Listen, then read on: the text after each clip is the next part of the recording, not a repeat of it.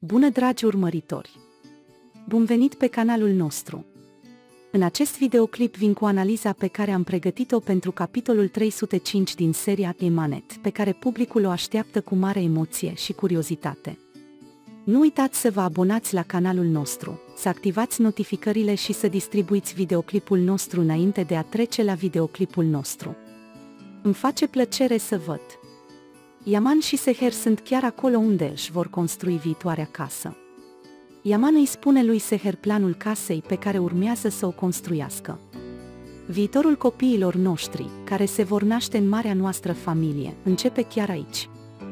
El spune că vom mânca împreună în fața iazului aici. Planificați unde va fi chiar și camera lui Yusuf. Yaman spune că mi-am păstrat locul meu preferat pentru sfârșit. Seher se enervează când îi spune că își vor trece împreună prin trecutul într-o cameră în care își adună fotografiile și un loc în care își adună amintirile. Vom locui aici, spune Seher care mezele, unul lângă altul. Dar Seher este trist. Ali a cerut comisarului Cara un dosar. Aceste fișiere sunt informațiile curente ale angajaților. În timp ce se uită prin dosare, Ali vede că este ziua lui Duigu. El arată spre Cara și țipă. Yaman o îmbrățișează pe Seher ca să nu plângi, te-am adus aici ca să fii fericit. El spune că nu vreau lacrimi din ochii tăi, chiar dacă sunt de fericire. Yaman este conștient că ceva este în neregulă cu Seher. Îmi pare rău că ai devenit așa după apelul lui Nedim. Este ceva în neregulă. Ceva care te va distruge așa. Zeki spune că are o dezvoltare asupra lui. Yaman îl întreabă dacă este bine. Seher spune că nu suportă. Zeki Bey a căzut de pe balcon, nu ți-am putut spune. Îmi pare foarte rău pentru el, spune el, atât pentru domnul Zeki, cât și pentru noi. Yaman este foarte devastat. Chiar și lacrimile îi curg din ochi pentru că este tristă. Pentru Ali Cara, astăzi este ziua de naștere a comisarului Duigu. Să facem o mică sărbătoare a tortului, dar știi, el spune că i-am promis mamei lui că nu sunt implicat în asta. Seher și Yaman se întorc acasă. Nedim este și el în conac. Îi așteaptă pe Yaman și pe Seher. Nedim spune că a învățat. Seher întreabă cum este Zeki. Yusuf își cheamă mătușa să-și facă temele. Canan spune că au auzit vocea lui Yusuf și au venit. Yaman, cum s-a întâmplat asta? A căzut, l-a împins cineva, ce s-a întâmplat?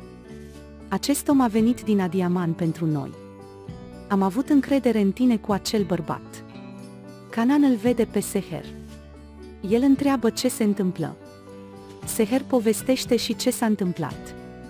Zuhal este și el acolo. Canan spune că am fost la spital pentru raport. Să vorbim după Seher, doamna Canan spune că acum nu este momentul. Le lasă. Canan spune că nu mă faci să vorbesc acum, dar atunci vei fi un săcălav. Echipa Duigu merge să cumpere tortul negru pentru a-l surprinde pe comisar. Când İbrahim și frate o văd pe Cara venind, ei aplaudă. Emoția nu înțelege ce este. Cara spune la mulți ani Duigu, comisarul meu. Când emoția rămâne așa, face o declarație. Scrie că am decis să nu-mi sărbătoresc ziua de naștere timp de 7 ani. Ea începe să plângă. Nu vrea să mănânce prăjitură. Apoi spune să accepte cadourile. Yaman spune să ai grijă de Zeki Bey. Nu mi pasă dacă este un donator pentru mine, pentru noi este important să trăiască. Canan și Zuhal stau în cameră și beau cafea. Între timp sosește Cicic. El spune că a primit cererile lui Zuhal. Apoi am văzut-o pe doamna Seher pe scări, spune că plângea. Canan face și o declarație. Zeki Bey, care va fi donatorul lui Yaman, spune că acesta a căzut de pe balconul hotelului în care era cazat. Cici este foarte supărat de această situație. El spune ce se va întâmpla acum. Canan spune că vor căuta un alt donator acum, Volcan se pregătește și el să-i propună comisarului, Duigu, dar acea oportunitate nu vine niciodată. Cara îi aduce lui Ali ceai și prăjitură. Cara spune că nici ea nu te-a uitat. Ali trebuie să-și continue viața cumva, asta se pedepsește pe sine, spune el. Sentimentul găsește un cadou pe masă. Acest cadou este darul lui Volcan. El întreabă dacă îți place. Duigu spune că îmi place foarte mult, mulțumesc. Acesta nu era răspunsul așteptat de Volcan. Yaman vorbește cu Cenger pe terasă. Nu se întâmplă. Indiferent ce fac, un nor întunecat atârnă peste noi. Tocmai când spui că totul este în ordine, totul devine o mizerie. Simt că inamicul este aproape. Dar cu ce am de gând să lupt? Răbdarea lui Cenger este ca o travă. Dar din nou, această răbdare scoate la lumină. Am trăit când mi-am pierdut fiul, iar tu ai trecut examenul cu această boală. El spune, cu permisiunea lui Allah, acesta nu va fi ultimul lui test. Yaman spune și mulțumesc, frate. Ali își amintește din nou ce a spus Semra. Mătușa Sultan vede că Ali este deprimat. El întreabă ce se întâmplă. Ali spune despre muncă. Mătușa Sultan spune, să vedem, lasă-mă să decid. Ali, un prieten de-al meu, a fost calomniat. Am cedat în fața asta, deși el nu a făcut-o. Mătușa Sultan îi spune să se susțină singură, apoi spune: îmbratisează-te pe Ali. Semra vede cadourile în mâna lui Duigu.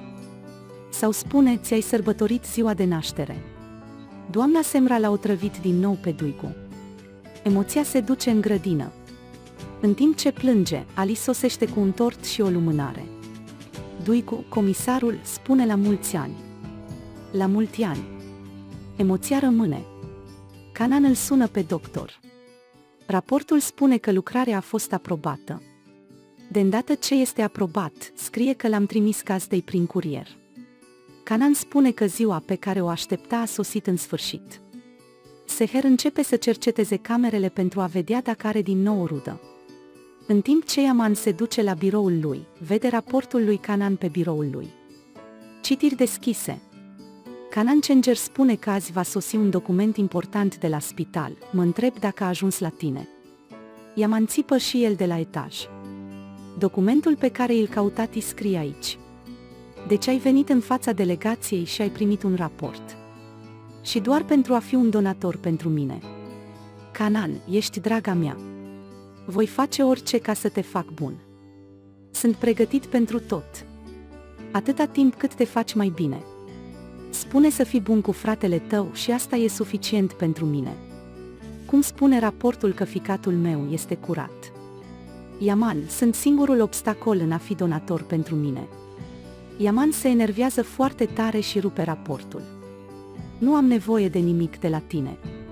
Nu am cumpărat nimic de la tine până acum, crezi că o să-l iau acum? Credeai că voi uita totul când voi obține un donator. Nu poți fi niciodată un donator pentru mine. Deci nici nu-ți pot tolera existența. El spune că voi trăi cu piesa pe care ți-am luat-o de 1000 de ori, niciodată. Toți țipă. Seher spune că există o problemă. Yaman spune că nu mai este și urcă. Canan încearcă să-l impresioneze pe Seher cu lacrimile sale de crocodil. Seher, ești cancer. Este acest test real. Canan spune că a trecut de delegație și că poate fi donator. Dar Yaman refuză. Chiar mi-aș da viața pentru el, nu o acceptă. Convinge-o, Seher. Te ascultă și spune, du-te să-l convingi. Ali, vei sărbători fiecare zi de naștere de acum înainte. El spune că voi fi mereu lângă tine când nu sărbătorești. Ești frumoasă. El spune, nu uita. Doamna Semra îi vede pe cei doi. El spune că glumești. Ali, o compensam cu mama ta stând departe unul de celălalt. El spune că am venit să le scot. Nu am greșit cu nimic. Trebuie să lămurim lucrurile vorbind cu mătușa Semra. Ali Semra vrea să vină să vorbească cu doamna împreună, se duc la doamna Semra. Yaman se plimbă nervos prin cameră. Își amintește prima dată când l-a întâlnit pe Canan. Nu vreau nimic, nu vreau nimic, mor, e mai bine, cât vine Seher. Își ia săgețile. Pe măsură ce pleacă, Seher încearcă să le evite, dar Yaman este foarte furios. Ali spune că îmi pare rău, mătușă Semra, dar trebuie să vorbim. Doamna Semra spune să intri. Yaman își trage săgețile una câte una. Seher vine. Uite, înțeleg perfect de ce ești blocat, de ce ești supărat. Nu o iubești pe doamna Canaan, nu aprobi acțiunile ei, dar este o șansă pe care o ai. Poate te poți îmbunătăți. Ignorarea lui nu va schimba nimic. Tocmai am aflat despre o oportunitate. Îmi pare rău că bărbatul pe care îl iubesc nu o va accepta, deci știu că se va îmbunătăți. Poate aceasta este ultima noastră speranță. Ascultă-mă, poate fi singura noastră opțiune. Țipă ea. În Yaman, când mă uit la el, îl văd pe tatăl meu atârnând de frânge. Este cineva care ne-a părăsit la o vârstă fragedă și nu s-a gândit la noi. El spune că nu voi accepta niciodată ajutorul lui. Am spus nu, el strigă nu. Am ajuns la finalul acestei secțiuni, prieteni. Nu uitați să vă abonați și să activați notificările pentru a vedea mai multe videoclipuri. Mulțumim că te uiți la noi. Ai grijă! Ne vedem în alte videoclipuri. Pa!